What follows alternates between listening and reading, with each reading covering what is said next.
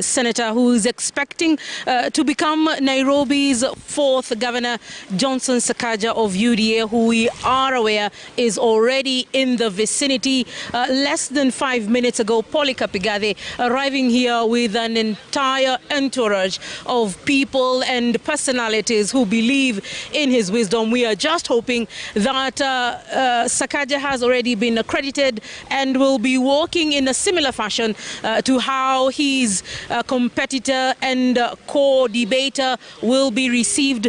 This turning out to be quite an interesting evening. We were expecting that this debate was going to happen at 7:30. Now we're hoping for it to begin at 8 p.m. For another 90-minute round of questions and answers.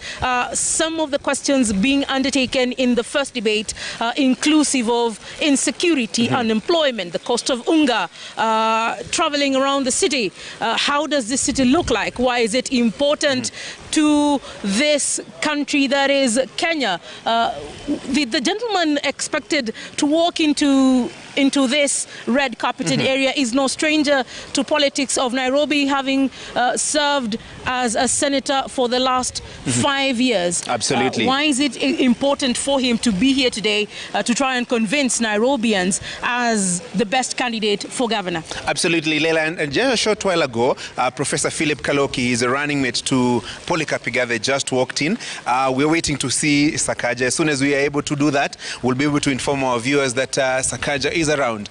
But the wait and see continues for now. Remember, he's been a nominated member of the National Assembly and senator for 5 years, representing Nairobi County in the Senate, the bicameral parliament, the National Assembly and the Senate. So he has been a representative of Nairobi County in the Senate, county number 047. So, Wahiga, let me hand it back to you. As soon as we spot Sakaja, definitely we'll be able to tell our viewers and just get to hear what he has to say insofar as this debate is concerned. Back to you, Wahiga.